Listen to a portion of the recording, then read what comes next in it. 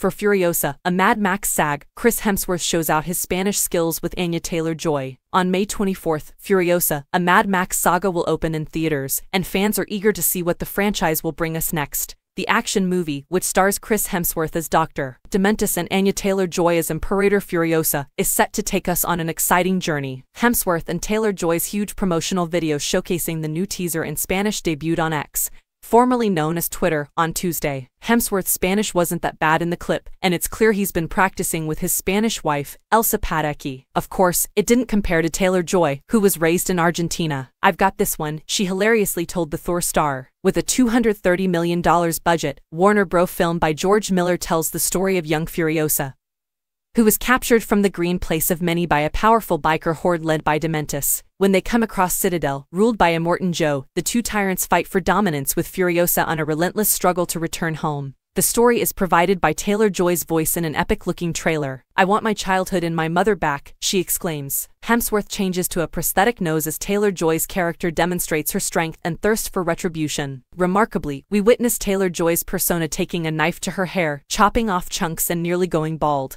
It's a nod and homage to Charlize Theron's portrayal of Furiosa in Fury Road. In taking the role over from Theron, she told Empire magazine, "I feel very lucky that, from the second I read the script, I just knew this person. I felt so fiercely protective over Furiosa and fiercely protective of her interests." Directed by Miller, the film also stars Tom Hardy, Quaden Bales, Nicholas Hoult, Nathan Jones, Tom Burke, and more.